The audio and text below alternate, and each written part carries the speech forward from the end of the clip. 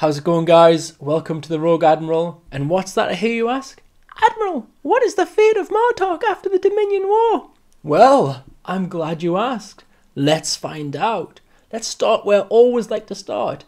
In the final episode of Deep Space Nine, the Dominion are defeated and the Alpha Quadrant powers are victorious. In the eyes of the Klingons, they would say they are victorious.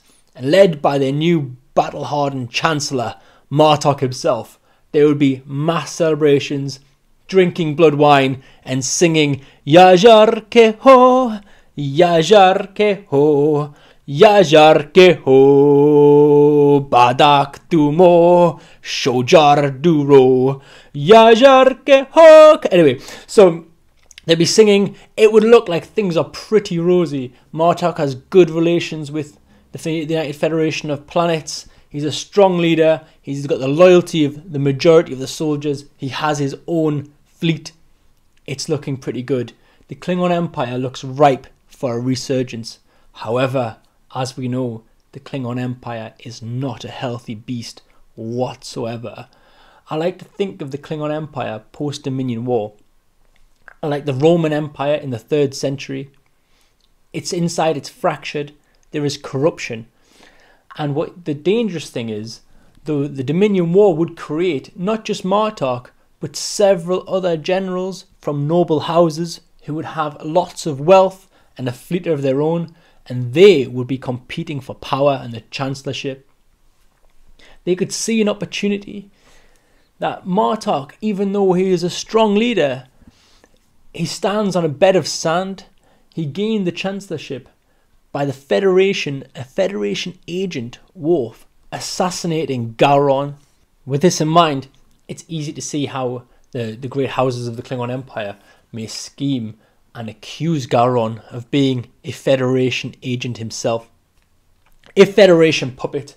And I'm sure across the Gulf of Space, our good friends the Romulans would fund these theories. It would fund whoever would support them.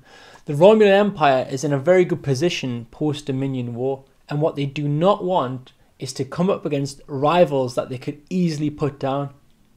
The Klingon resurgence, the day the Dominion War ended, is in its infancy, and the Romulans would not let it rise whatsoever. They would do everything in their power to crush them by deceit and by guile. So those ambitious Klingon houses would find a very good friend, a very good secret friend, a very good secret friend with lots of money in the Romulans.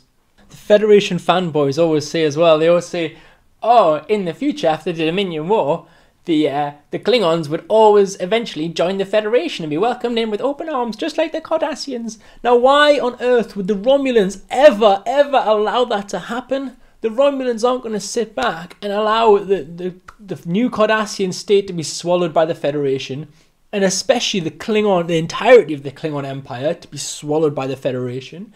Romulans would be surrounded on all sides. They would in fact be defeated. Defeated before the battle's even begun.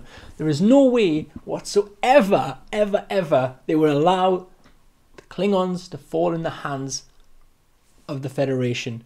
Nor would the Romulans allow the Klingons to be ruled by someone like Martok, who has such sympathies for the Federation as well. A Federation sympathizer. That's probably what the Great Houses would say. So when you look at the ambition of the Great Houses and of the political situation of the Romulans, there is only one fate for Martok, and that is the question which I started at the beginning.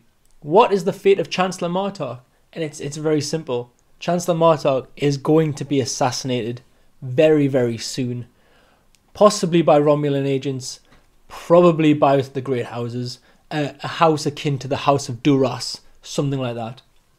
Once Martok is dead, there will be a civil war. The factions would fight against each other with their own fleets until one of them is supreme, and that supreme house will be the one who is backed and funded by the Romulans.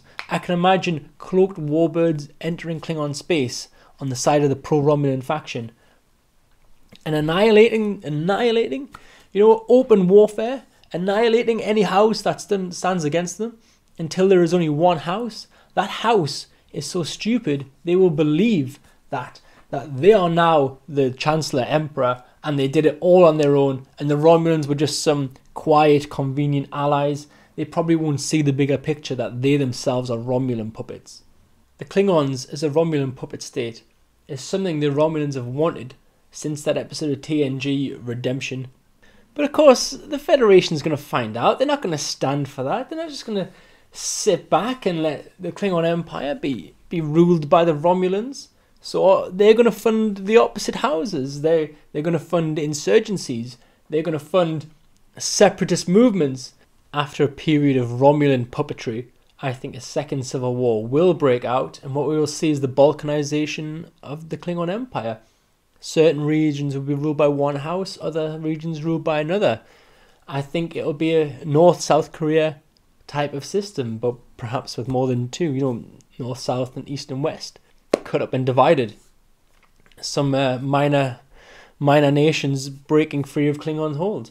The fate of the Klingon Empire is definitely not a happy one. And I'm sorry to bring such bad news to all you Klingon fanboys out there, for the Dominion War has vast and devastating consequences. And I've really enjoyed making this little episode. I've had a good time. I hope you enjoyed it, and I'll see you all later. Ciao for now.